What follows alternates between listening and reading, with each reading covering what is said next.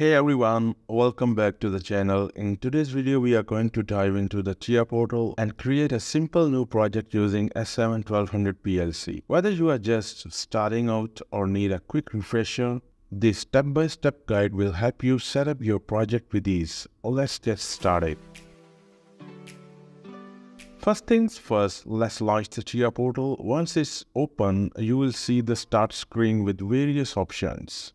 To begin, click on the Create New Project. This will open a new window where we can set up the basic details for our project. Here we will need to fill in some basic information. Let's give our project a name. I will call my project as my first S7-1200 project. You can name your project whatever you would like. Next, choose a location to save the project. Once you are done, click on the Create button. Now our project is created, it's time to add our PLC. In the project tree on the left side, right-click on the Add New Device. This will open a list of available devices. Scroll down and select S7-1200. I'll be using S7-1200 CPU, but you can choose the model that matches your setup. With our PLC added, we can now configure the hardware. In the device view, you will see a graphical representation of your CPU. From here, you can drag and drop modules into the rack as needed. For this tutorial, we will stick with the default setup. Next, we need to configure the network settings. Click on the properties in the project tree. Then go to the Profinet interface. Here you can set up the IP address and subnet mask according to your network configuration. This step ensures your PLC can communicate with the other devices. With our hardware configured, it's time to start programming. In the project tree, navigate to the program blocks and open the main OB1 block. For this example, we will create simple ladder logic to control an output. You can add contacts, coils, and other instructions as needed. Now let's see the setup for today's tutorial. As you can see that we have a start push button and stop push button. These buttons are connected at I0.0 and I0.1 inputs of the PLC respectively. We have a contactor which turns on the motor. This contactor is activated by the relay which is connected at Q0.0 output of the PLC.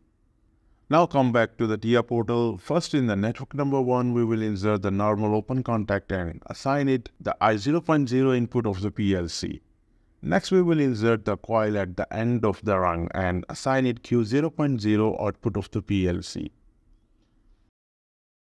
Now, if someone press the start push button, it will turn on the Q0.0 output of the PLC. Next, we will insert the normal open contact of the Q0.0 in parallel with the start push button contact I0.0.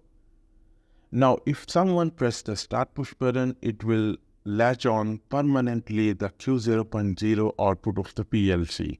Next, we have to turn off the output Q0.0. We will insert the normal close contact of the start push button I0.1 just after this start push button contact. Now, once the output Q0.0 is latched on, if someone press the start push button I0.1, this normal close contact opens and it will open this logic path and turn off the Q0.0 output. Once your program is ready, it's time to compile and download it into the PLC. Click on the Compile button to check if there are any errors. If everything looks good, click Download to the PLC and follow the prompts to transfer the program into the hardware. Finally, let's test our program in the TIA portal. Switch to the online mode to monitor the PLC in real time. Here you can see your ladder logic in action. Let's press the start push button once. As soon as the contact closes, the output Q0.0 energizes and motor starts to run. Now, even we have released the push button, the output Q0.0 stays on and motor keeps on running. Let's press the start push button once. It will open this contact and Q0.0 output goes low and motor starts. And that's it. You have successfully created and downloaded a simple project using S7-1200 PLC in the TIA portal. If you found this video helpful, make sure to give it a thumbs up and subscribe for the more tutorials. Thanks for watching, and I'll see you in the next video.